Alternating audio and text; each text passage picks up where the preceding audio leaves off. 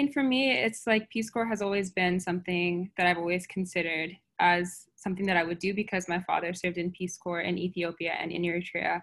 And so I'm one of the few that kind of has that connection, I think. And the fact that we don't have, like, there were lower numbers of volunteers that are people of color, that are Black, Latino, they don't have that kind of connection as like other white volunteers might have. So it's really important to also see how that could affect recruitment. The other question too that I have in terms of recruitment, I think, is looking overall at the mission of Peace Corps. When Peace Corps was first created, it was an exciting thing. It was something that was radical, really. And as we go forward and the population in the US, a new generation kind of comes about, and they're dual national, they're all types of different backgrounds. They have also different expectations on what they want to do and what they want to be a part of. And they're questioning neocolonialism. They're having a lot of questions about Peace Corps overall. And so, like, how will Peace Corps and NPCA shift?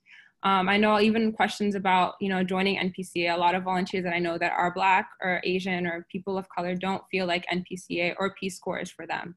And so how do we kind of expand that discussion and make them also feel like they're a part of this as well, Even for me, without the works with WCAPS, I'm not sure if I would have been as involved with NPCA. And so I feel like that is a concern that I have, at least for recruitment and getting people involved with NPCA and Peace Corps.